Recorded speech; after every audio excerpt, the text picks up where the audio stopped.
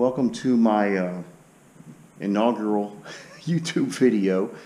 I have a 2005 VW Passat here with a 2.8 liter motor, and inside this messy garage, this car has been here for many weeks, up on jack stands. The issues were clogged catalytic converters. I guess it was both of them. It's hard to say. It was running really rough. I had what appears to be an internal water leak, which probably caused them to clog. That's my best guess so far.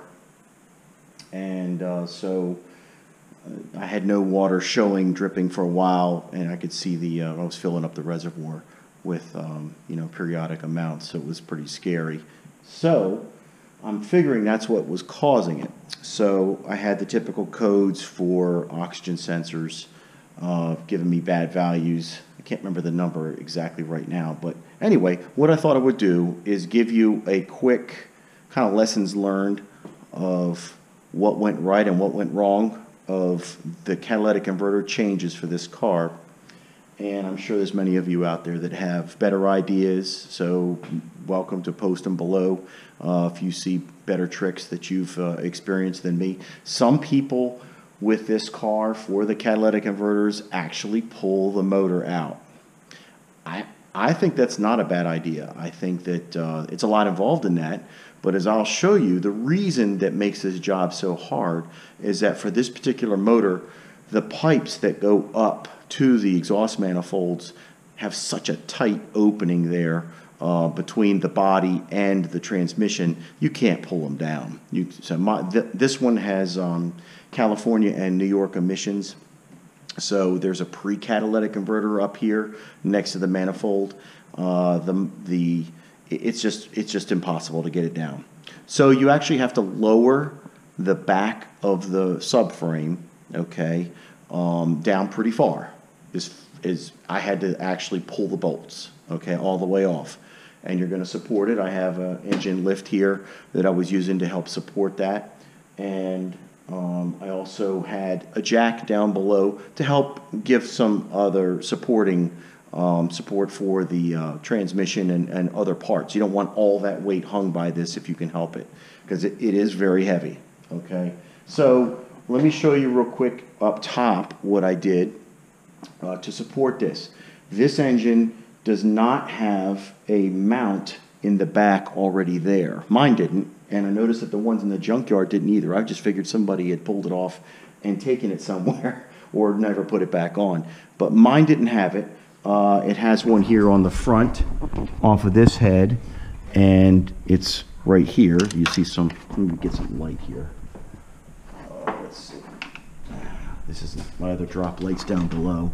So you can see this mount right here, and that goes down and grabs the head and also, the engine block. So this particular mount right there, okay, I pulled off of a junkyard of another 2.8, and it's symmetrical, so it fits back here also. So you can see the mount right there, if I have the light good for you, and the bolts way down there, okay, where the light is, and the other bolts up high up here, okay. And I think I see why that they do this, that they're not already pre-mounted on these, because all of this fuel wiring from the fuel injectors is in the way. So there's a lot of pressure back here on these wires. There's a lot of stuff back here. And so what I ended up having to do was further protect the wires with this, small piece of, a flex cover, and, help protect it against that mount because it's pinching up against it. So I'm guessing that's why these things are not on here already. So we have a lot of our plenum pipe off back here. If we look down through here, we can see the top of, that's the pre-cat. I'm assuming that's what they call it. Not many people say what it is, in the videos and whatnot. So there's an upper oxygen sensor right here. It's pretty impossible to get your hand down in here and do anything. There's a lot of hard stuff here on the back of the motor. Over here too, these are hard pipes. You can't get your arm back here. This is what makes the job so hard. There is a top bolt back here that's almost impossible to get to from the top. I never got to it on this side. The other side, I could get to it from the top. You take your, these are oxygen sensor wires. You take your reservoir out of here, and you can, you can see the oxygen sensor, the front one on this one, and there's the top bolt down there. If you guys can see that, let me try to get the camera closer.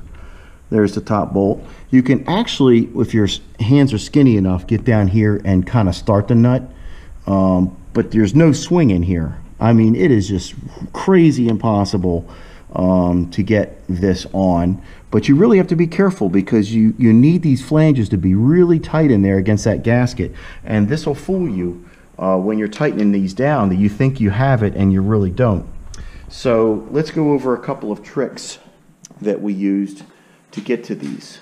On that side, I bought one of these double swivel, I guess ratchets, pretty much a better word for it. You got your forward and reverse, and I used the 1/4 inch side of this. This was a Harbor Freight piece for like 25 bucks, and it's a pretty nice part.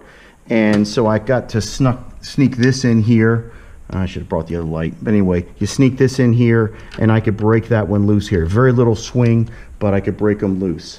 So that was on that side. This part did not, this tool did not work on this side. I could not get it on there. And you're gonna find things like the well of the oxygen sensor in your way.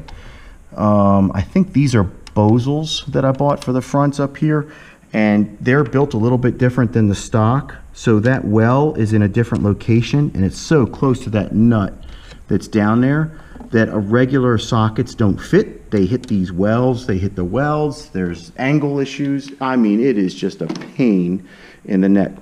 So something I did to give me access, let's see, okay, now we have some light. Let's sneak it up in here. So what I did was, there's a shield in here. Let me hang this light. And you take the shield out of this area right here. It's a split shield. It's not hard to get out. And then I actually had to press in. You see this heat shield here? That's pressed inward, because otherwise this will be in your way. But having this opening in here get your arm in here, and you can actually touch the top nut in here from this side. Now, you still have a really hard problem with wrenches in here, even shorties that I used. So basically, something, I should have pulled this out, have it ready for you. Something like a 1/4 inch ratchet with a 1/4 inch 13 on the end of this 1/4 inch ratchet will get you in here, and you can barely get it on that nut, and you'll just get a little bit of swing vertically. So that helped me out inside here. Otherwise, all of the 13s that I had that were, you know, angled 13s, flat 13s, ratchets, you name it, I've tried it. Pretty impossible for that top nut. It's really tough. Getting the new one on was tough also. I did end up using this 1/4 inch extension with a universal on the end. It has a 1/4 inch universal on the end of this, and I snuck it up here along the pipe up this way, and I was able to get it on that way and spin it a bunch of turns. You really need to be careful to make sure you get that flange flush. And something I did to make sure of that, because you can't see it, is I used a camera. So, not that this is a Harbor Freight advertisement, but using these scopes, this little fiber scope, really comes in handy. Let me get it to turn on for you. Come on, there you go. And when you use these scopes, you can take, and there's a light on the end, you can take this scope and really feed it down in here tight, and you can see the actual nut on the flange. And I'll try to hold that still, and maybe this video will come out for you. Hopefully you can see that, but you can see the flange obviously right here and the nut, and so you can visually see that you're tight up against it. Because at one time I thought I was perfectly tight, and there was a huge gap here. You could actually see the threads through there from the stud. So just make sure that you take your time and really get that tight, because I've seen on some forums, and the forums have been really helpful. There are guys on the Passat forum that really have done this so many times, or have helped so many other people and heard of their woes and successes, that use those resources. They're terrific people, and they're very willing to help out. So that's how I've gotten to those. Well, they're both on this side. Let's maybe I'll take a second and show you the angle of how I got the bolt on this side. I basically, and we'll try it with this light, but it was kind of like a backhanded direction. Okay, I've jammed the work light up in here, and I'm holding the camera with my fingers, so I'm going to try to shove it up in here so we can really get a good idea of what we're looking at. You can see, if the light will stay still, that these bolts are way up in here, and we're only looking at the bottom left one and the bottom right one, and I doubt you can see the top one. I'm not sure, because I can't even really see where the end of the camera is. I'm just jamming my hand up in there. So to get to that top one, my trick with this one was to backhand a wrench with my left hand. I'm going to kind of send my hand up in here to show you this. As I put my hand up in here and I turn the wrench over backwards like this, and I shoved it way up there, okay? And I know you can't really see this, but I'm going to try it. But I would get this wrench on the nut that way, backhanding it, and then I would push up or pull down accordingly to get to it. That was my best way to tighten that. And again, just like the other side, make sure that flange is flush when you put it up in here. Okay, so while we're on this side, let's talk about down below what you have to do. Okay, so we're at the bottom, and there's our new cats and flexes. These are the two pipes, of course, and I'm getting ready to install the drive shaft back on, so we'll go over there and look at that side in a minute. There's a new oxygen sensor here. So you have to lower the whole motor like we were talking. Okay, so here's the back subframe bolt, the main one, two supporting bolts, okay, to the body here, and you're going to lower this one and the other side over there identical, okay, and you're going to do it slowly. There's a lot of tension on the motor. Be very, very careful as you do this slowly, but you're going to back it down. Of course, you're going to do the front ones first to loosen them, okay? The front ones are over here. All right, and there's three of them. Let's see on this side. Let me see if I can get them. There's one here, one there, and one back here. Okay, hopefully you can see all this well. And identical on the other side of the sway bar on the other side. So loosen those first. Bring them down about halfway is what I did. So you're not going to break anything or bend anything as you bring this motor downward, okay? And then after you have those loose, then you start bringing these down on this side. And I mean, this thing comes down. You need it down really far, actually far enough you're going to be pulling these bolts all the way out. Pull these out first and then lower it with these, and you're going to be pulling these all the way out. I used another jack under here, and to add some support, you could put it under on this side on the engine mount stuff over here. Once in a while, I think I put it up here on the back of the center differential up in here on the trainee, and give it some support that way. Just be careful with that. So you're going to bring this down a lot so that you have room to get these pipes out. Like we said, there's pre-cats up here, and see how tight this space is? It's even tighter on that side. You just don't have room to get it out. So you have to really create a lot of space for this. But once you do bring it down, you'll see that it's got a lot of tension on your top piece. Some use those spanner cranes that go across the rails, which is probably better than mine. I already had my engine hoist, so I'm using that. And then you bring it down with enough space. So they're going to be about this far down. to give you that space. So it gets tight in here to get underneath, but that's what you have to do to get it out.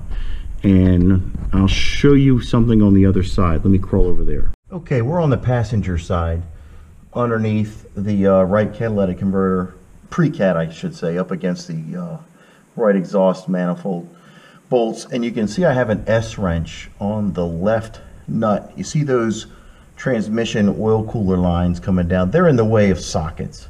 And also, with the flange designed on this, I could not get the head of a ratcheted combo wrench on there either, closed or open, so that was really tough. So this was one little trick where I put an S wrench on there, and since it's swinging towards me, I could get the leverage to get some strength on that nut as I crank it up in there.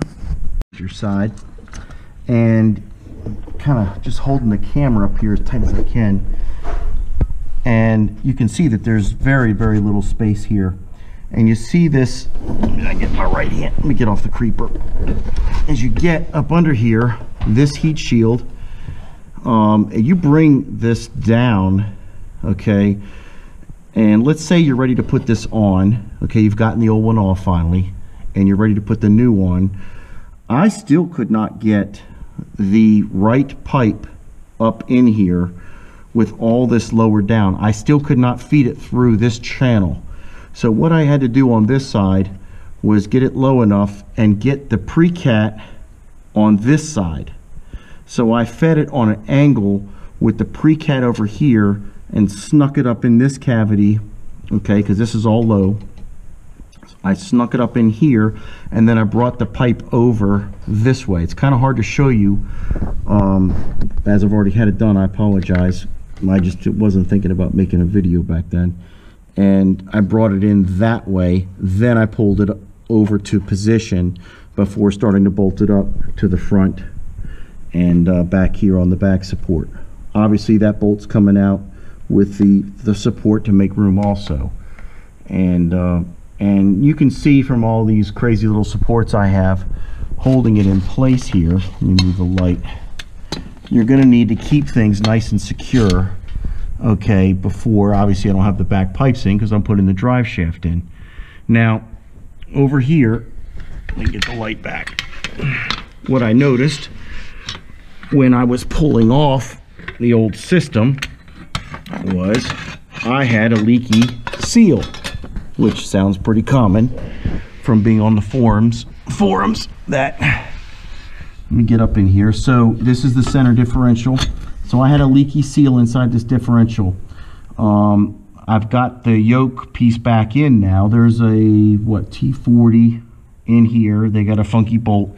They want you to replace it. I went ahead and bought one. I don't know that you really have to. But you'll have to hold it still, put two bolts back in here, put some kind of wrench or pry bar on here to hold it still while you yank it off. It doesn't have a crazy amount of torque on it, and can't remember what the new torque was. You'd have to look at a manual for it, but it wasn't much. It was like 40 foot-pounds maybe. And so I put as I put the new seal, you pull the yoke out obviously, and you pry the old seal out. There's some other videos on that. I have to tell you, do not use a seal punch tool to put the new in. You don't need to do it, okay? Because what happens on this one is there's no stop for the seal. So you have to be very careful not to over push it, okay?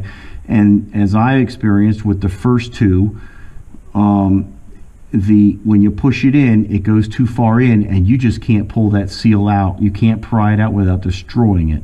So I've put, I think I've bought 3 of them for this one. They're only about $8, $9 each for a good one. I didn't buy the OEM for like $30-some.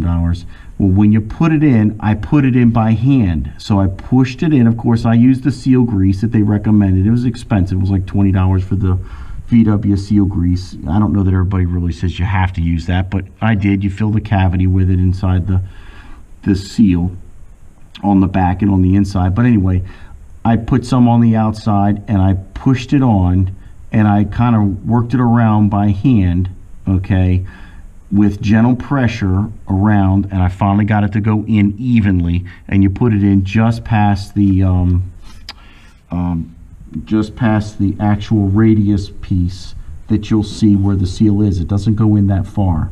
Okay, just got some grease all over my fingers. So anyway, so you'll push it in gradually. So when you put this yoke back in, you want to feel it hit that radius piece, hitting some of the metal. You don't want it on the seal, obviously, because it'll be touching it and it'll destroy it. So be very careful how you put that in. And there's probably others that have some better advice on that as well as a separate install. But anyway, it was leaking pretty bad. I saw it dripping out of here when I finally exposed this, because you know, it takes a lot to get to this stage. You have to take obviously the exhaust off, and then you're going to take the shields off that allow you to even see this stuff. And then of course I saw the drip, so good time to change that out and make that nice and dry. So we're at that stage right now where I'm ready to put the drive shaft back in, and you know, you buy new gaskets for it. I put mine on the end on this side. Come on, light. And maybe you can see it if I put it around there. And you fill up some new grease in there. I use some synthetic, I think, Valvoline grease in there. And I bought new bolts. I did buy new ones because they don't have a ton of torque on them. I think these were just 19 foot-pounds. No, I'm sorry. These are 41 foot-pounds. And these on the carrier bearing are like 19. They're not a lot. So I'm sure I'll have an episode tonight. Putting this in by myself isn't easy, but you don't want a lot of angles and yanking going on this bearing. It's like a rubber surrounded bearing, so it's pretty fragile. And so on the back, I have some more extension here. There's the back differential. You can see that's prepped and ready, and I went ahead and put the new gasket on that around those bolts. And so that's my goal tonight, get that one on there. So after all this, we're going to go to the front of the motor and start on the timing belt, water pump, cam seals, all the fun up there. And maybe I'll give you guys a couple more videos for that. But so those are the basic tricks for this type of job that I had experienced. You can see that I'm way up here on jack stands. I would get it as high as you can safely. It's not easy on this car. I bought some other attachments to get me on these rails on the outside for next time. I'll have those to get better support. I didn't have them for this one, but I would get it up as high as you can, because it'll be going in and out with the creeper a lot. And this is not a one-day job, trust me. Plan on it being in here for up on stands for a while, because you'll find yourself needing to buy some parts. You'll find yourself too tired to continue. I'm in my 50s, so it's not easy for us older guys to do this stuff quick and fast. And went ahead and drained the differential fluid and put fresh in while you have nice access to this. Okay, so I would fully advise that. Sometimes maybe some people will leave them in for the lifetime, but I went ahead and changed mine out while I had access. And of course, certainly the front one was leaking, so I had to top that off. They do suggest that you drive the car 15 minutes, come back, break the whole exhaust down, and then retop off the fluid. I don't know that I'm going to do that. Okay, this is just a lot of effort to get this exhaust off. So to even get yourself back up in here to check and top the fluid off, you know, using the standard pumps that you buy on the quart containers worked fine. It's not easy. You have to use I used a needle nose pliers to hold the actual inlet. Come on, light. To hold the inlet. What are you doing to me? Oh, your bulb's loose. Oh, there's some exciting strobe action for you. Anyway, I'll fix that in a minute. So I had to hold some needle nose pliers on the actual inlet fill piece in there to hold it still while you're pumping backwards or whatever with whatever arm you have available. And then change the this one's only it's a little less than 1 quart or for this one, and the back one's like 1.6 or somewhere like that. But anyway, obviously it oozes out all over the place when it's full. And so, but yeah, so it's nice to tackle that at the same time.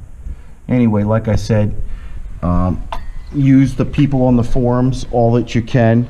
They are a huge help, and they save me with a lot of advice.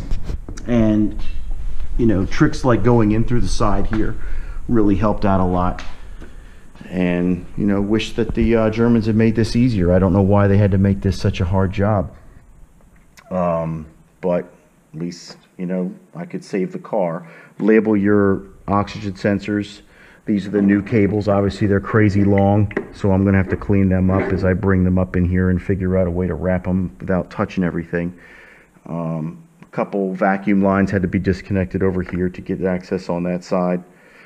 And then we'll eventually get to the front of the motor and then do the timing belt. Things more I forgot to mention. When you're doing your wiring for your new oxygen sensors, or say you had to remove the old and you had to cut them loose, you'll need some of these. I guess it's just a snap tie, but it has the ribs to go into the holders. And you'll be cutting, if you're putting new ones in like I did, you'll be cutting away the old ones. And these aren't as good as stock. These were some at AutoZone in their electrical section. They work, but they don't hold as good as the originals. The originals have a nice harder piece of plastic in here that snaps in there real tight. While I'm here, here's the new bolts. Look like they put some kind of red Loctite on them. These are for the drive shaft bolts. Outfits like ECS are great resources for parts for this. They did a good job of at least giving you options. Certainly Rock Auto took care of me for the exhaust with different pieces to make that system happen. And you know, you can get your rental tools for your oxygen sensors for free at Advance or an AutoZone, you know, where you just rent it for a while. And I used this one. Now, speaking of that, when I had the engine lowered on an angle with the whole subframe, it was really hard to get up in here and get that front oxygen sensor cranked down. So I threaded them on by hand while I could get my arms in here through our passageway up top. And then I went ahead and, you know, and it gives you room after you bring the engine all the way up and torque down. You'll have room to get your rental tool on here vertically and access it from the top with an extension wrench up top to crank it down. So thought I would remind of that trick. There's always some kind of thing I always forget to say as I'm going along. When I was talking about this tool on the driver's side, getting that nut loose, I was looking at other tools that might have helped. There are some like 14-inch metric ratcheted you know, closed end wrenches like these that are like 14 inches long. That might have done a lot more for me if I had invested in those to access from the top. When you get sockets on these, certainly the 3/8 side, there's no way it would fit, but the 1/4 inch side, it was able to get the old one off, like I said, but not on the new. There's the universal with the short 13 quarter inch drive. That helped me out a lot, like I was saying, when I was shoving it in from this side. And you can use some of that on the driver's side nuts too to get to it and get them started. Tool wise, I'll put some other links. There may be some half moon wrenches. The Gear Wrench sells some half moons that would probably help you maybe get to the top one on the other side better than that backhand trick I was showing you from the other side, where they have a nice half moon shape to them and it really allows it to reach around a corner. So that might be helpful. I think they were like, they weren't cheap. I think they were like $100 for only like 4 or 5 of them. But you know, a good tool like that can really get you out of a bind. So I guess one more thing I wanted to say, a quick shout out to everybody at Passat World. Your support's been great. Charles at The Humble Mechanic, he runs a great website, asks questions, has a blog, does all kinds of good stuff for VW owners. And just wanted to say, oh, the car is a great driving car. That's why I'm putting all this effort into it. Want to try to keep it alive for my daughter for a while to get some more miles out of it through college. And so otherwise, you know, it'd be tough to pay somebody to do this kind of work, because I've heard people getting, you know, changing these out and paying $2,000-3,000 to get these catalytic converters changed with some exhaust, and a lot of flex pipes I've seen from other videos breaking and splitting. And this is right about that age in the miles. This is 130-some thousand on it, and this, maybe 140, I should say. But this is about the time where you see a lot of these things happen. Exhaust leaks, rust, you name it. And so there weren't any other videos out there that really talked about this type of change. I know another fellow, Thomas, does a really good job with his YouTube videos, and he was changing one where it didn't have the pre-cats, and he did the passenger side, and you can tell he used, like, you know, 3-4 foot extensions with some wobbles to try to get to that top nut. He did a great job doing that, but I couldn't get to that. Obviously, don't have a lift, so maybe someday, right? And but anyway, thanks for all the help, for everybody, for helping me out, and want to let you know that you could do this job too if you were in the same situation. Just have to give yourself some extra time. All right. Good luck to you.